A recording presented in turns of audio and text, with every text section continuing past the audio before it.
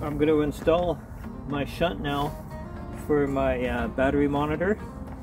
I've got the heater running inside the ambulance because it's quite cold out, so I'm going to turn everything off first before I disconnect the ground. The ground for my battery is coming to a bus bar right here, and you have to have this shunt connected to the main power for battery. So this is going to go right to the battery and all my other grounds. I have several other ground points tied into it, but this is going to be the main ground, so I get a proper reading.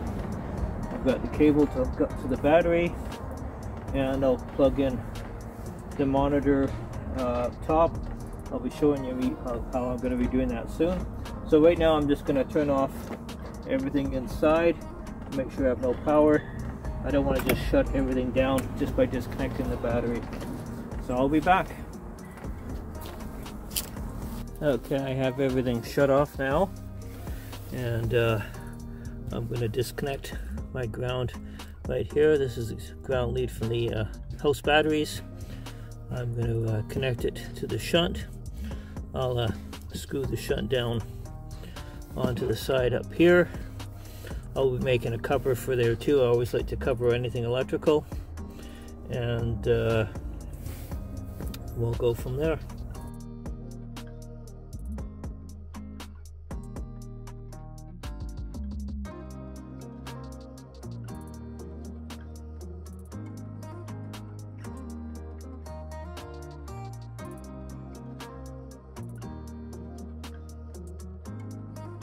Okay, I have my shunt mounted.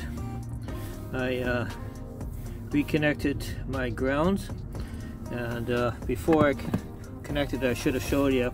I used my multimeter on continuity test just to make sure that the wire that came from the battery is this one. The ground disconnected from the battery. I just tested the two across, and when you touch it, you hear the beep. You get the continuity of the cable just to ensure that it is the correct ground wire, because there is several ground wires on this vehicle. And like I said, everybody should have a multimeter. It's a handy thing to have, testing continuity and voltage. If you've got an issue, it makes a real job much easier to troubleshoot and fault find. Okay, now that we have the shunt installed, I can work on installing the meter for the battery monitor. First, I'm going to have to move my heat. So, Alexa, I'm home. Some light. Alexa, turn on control panel. There we go. Now you can see what I'm doing. I'm going to have to move my heater module over a little bit because I want to put the control right here, and I want a little bit of space, so I'll be doing that. It should be fairly easy to do.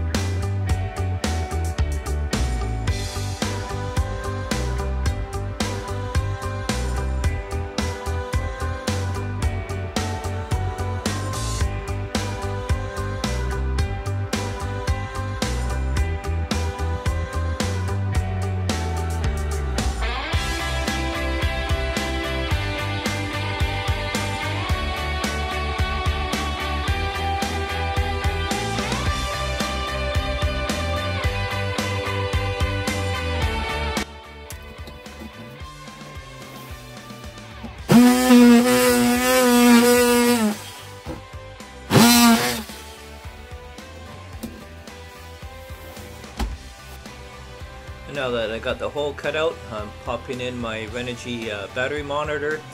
Nice tight fit. I cut it exactly 94 millimeters by 57, and it's a perfect fit.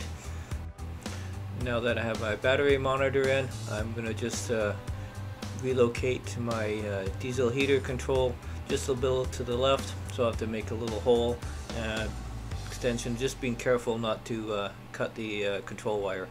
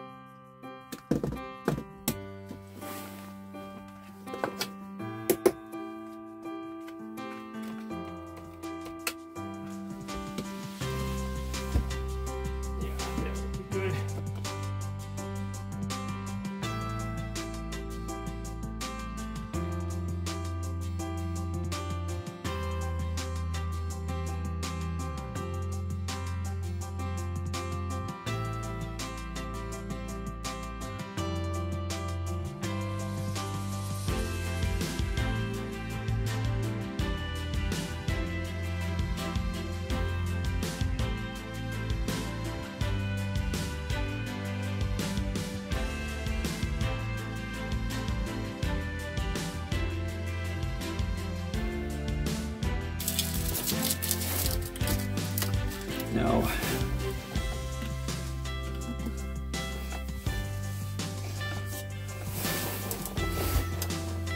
I want to make some nice Lamacord labels for these instead of just using the tape, dyno tape, but works good for now.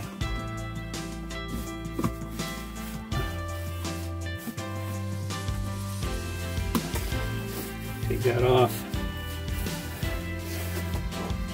Okay, now I'll go hook up the meter on the other side and we'll test it out.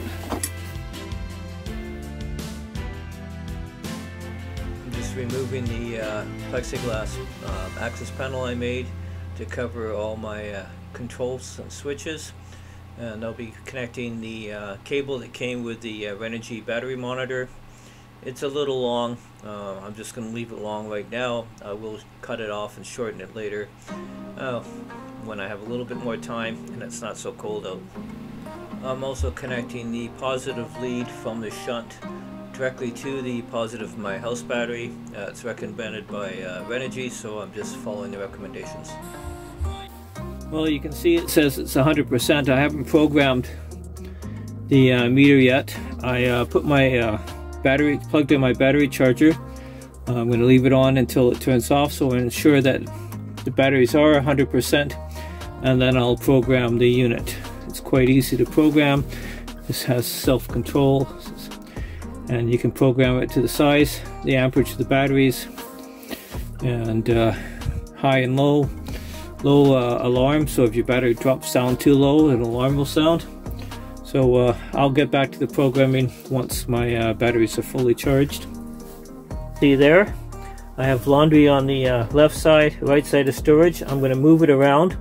I'm going to put a drawer in there on the left side for my CPAP, and I'm going to build a cabinet that opens up on for storage of shopping bags and my extra little butane stove for cooking outside, or if I run out of propane, it's a nice emergency. And then I'll make the right side for my laundry. So I'm just going to draw that out now, and I'll do some measurements, and I'll have to take the cabinet out to finish it, but just going to make sure that everything's going to fit in.